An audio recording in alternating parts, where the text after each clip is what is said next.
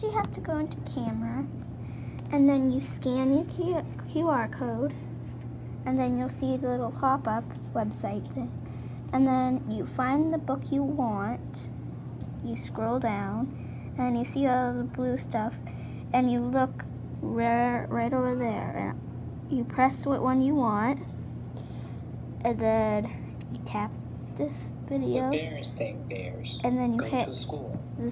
the little square that has little lines, so then you can listen and see it bigger.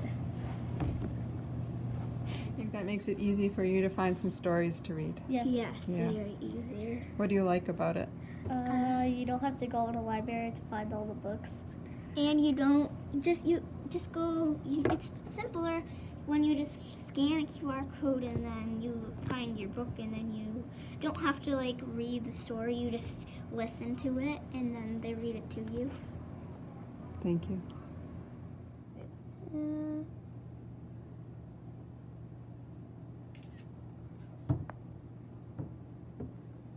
we have to take a photo, and then we find the story we want.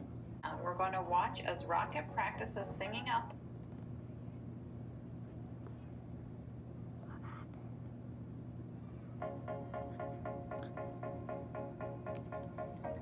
In today's read aloud, we're going to watch as Rocket practices singing out the sounds of each letter of the alphabet, discovers the delicious excitement of listening to stories, and finally, best of all, learns to read. How Rocket learned to read. Written and illustrated by